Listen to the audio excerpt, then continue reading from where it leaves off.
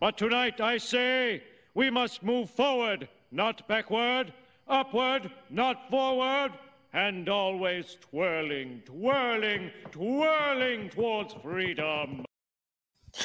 Well. Isn't this interesting here? George R.R. Martin and Neil Gaiman claimed they hate Hollywood's tendency to alter source material. How? Really? Really? Sounds like someone else I know. Sounds like legions, perhaps, of disgruntled fans all over the world who have been called racists, bigots, and all sorts of other terrible names they've been smeared at for saying the exact same thing going on now. I mean, how long has this been going on? Years, it seems. Years and years and years we've had to swallow this tripe, this altered source material, and been smeared for complaining about it. What is going on here? Neil Gaiman, what are you saying? Here it is, bounding into comics. This is Spencer Baculi again. This guy is he's my sage. He's my wise poet.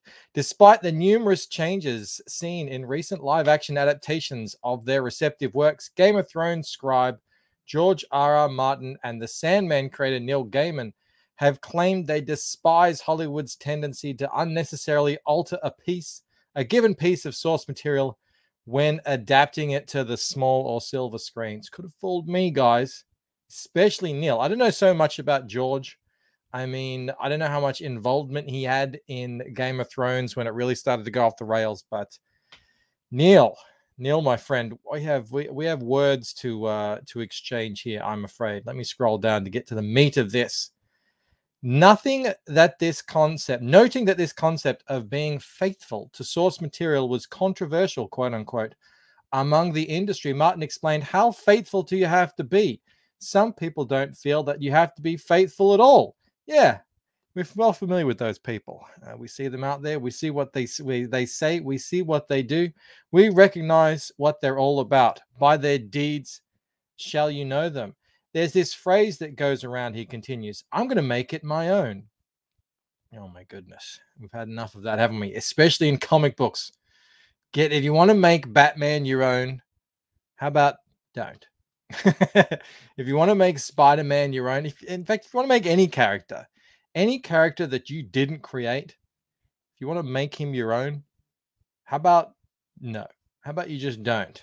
Martin says, I hate that phrase, and I think Neil probably hates that too. Let's scroll down and see what Neil says. To this, Gaiman explicitly confirmed, I do. Really, Neil? Is this you, bro? Is this you, bro? I hear someone venerating before the mighty Neil Gaiman. Distinguished Neil Gaiman, I have to ask, and I'm not absolutely racist. My dear cousins are black. Thank you for pointing that out. Vincenzo, why did you choose for Death and Delirium and also Lucifer actresses to look so different and even ugly compared to those of the superb graphic novel? Clearly a fan. To be precise, I would not have appreciated Death even if it had been blonde and blue-eyed. It sounds like this is a person who just wanted something accurate to the source material. Did you too succumb to the now ubiquitously politically correct? To which Neil Gaiman responds, well, Vincenzo, we cast the actress who played Delirium purely to upset you. We found out what sort of person you didn't like and just went for it. The others were cast on the base of talent. Were they? Were they, Neil? Were they really? Can you say that with a straight face? Which Neil am I talking to? Is it this one? Or is it this one? I don't know. I feel like you're twirling towards freedom. He goes on to say, I spent 30 years watching people make Sandman their own. And some of those people haven't even read Sandman to make it their own. They just flipped through a few comics or something. What is he talking about? I went and searched on Wikipedia. Apparently there was a movie long stuck in production, but that never happened. Lucifer is based on the Sandman Lucifer. And there's some other stuff. But until Netflix came around, nothing. So I don't know. Maybe he's talking about other book adaptations, but this is the thing on Hollywood. What are you talking about, Neil? Is Neil losing his mind? Let's continue on here. Where have I got some more notes here? All right. When the Sandman made the leap to Netflix, the iconic characters of Death and John Constantine were race and gender swapped, respectively, out of Gaiman's desire, as described by producer Alan Heinberg, to make the series as inclusive as possible. But Neil, didn't I just read that you said you don't like changing the source material? You don't like how Hollywood does that? I'm confused. Gaiman even seems to have outright approached his original work with the intent to alter it. In August interview in the UK news outlet Express, the author touted how it was incredibly liberating to be able to look at everything in Sandman from a perspective of now, and getting to ask, well, if I was beginning writing this story now, would I still do that? Apparently you wouldn't, Neil. Apparently you wouldn't, which is quite surprising, considering this was you just back in, my goodness, 2 years ago, almost to the day. They're talking about adaptations here on Twitter. And he says, yes, but the fans are fans. And they like the source material because it's the source material they like. So if you do something else, you risk alienating fans on a monumental scale. It's not Batman if he's not a news reporter. If he's now a news reporter in a yellow trench coat with a pet bat. I couldn't agree more, Neil. I'm so happy to see that you have started, done a 180, and done another 180 and come full circle back. Will it be enough? Will it be enough? Let's check it out. This came out a month ago. Netflix not renewing Sandman season because fans watched it wrong. Neil, are you blaming the fans because they didn't binge watch it? Why? I can't imagine why.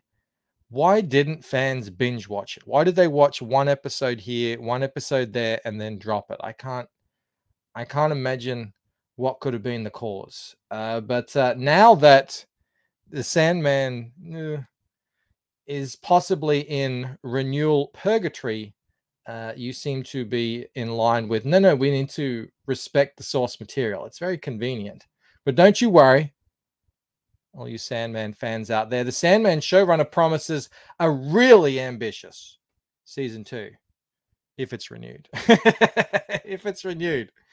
This was published 3 weeks ago, and it looks like, 2 months since this thing has come out, and no renewal notice yet. Best of luck, Neil. Maybe